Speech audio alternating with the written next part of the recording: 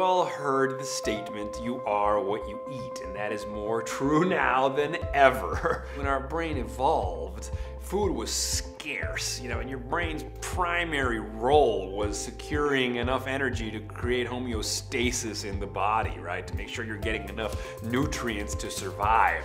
Now, it is said by some that with the invention of fire, we really took a huge step in the advancement of humanity, because all of a sudden we could cook our foods, and what happens is we could extract exponentially more nutrients and energy from the food once we cooked it. Flash forward to today, where food is ubiquitous, yet we're still running that old software, that old brain biological software that just wants to get energy and wants to create homeostasis, and so we just have now living in a society in which we're overeating, right? 70% of Americans are overweight. It's just too available, and our brain is just overwhelmed, and these sugar addictions and these weaknesses that we have for certain chemicals are exploited by marketers. There's so many signals competing for our attention. It's not just Twitter and Facebook, it's also cereal, right? And sugar, and coffee, and cake, and microwavable burritos. I mean, it's all competing for your attention. How we respond to that is going to determine the future health of humans in many ways.